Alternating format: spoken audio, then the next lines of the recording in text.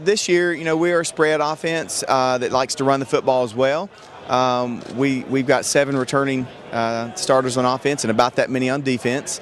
You can expect to see us be very aggressive on defense and on offense, mixing it up, run and pass, with a great quarterback in Devin Smith and Will McKamey at running back, and a pretty good offensive line coming back.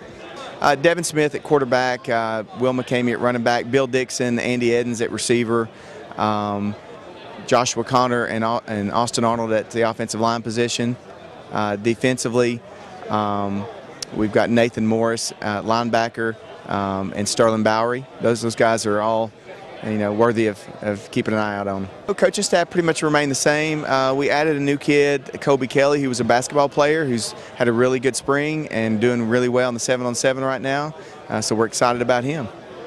Just an interesting fact, we just realized that we're playing actually 3 games this year on Thursday night, which is very new to us. Of course, we open up week 0 with Carter on TV.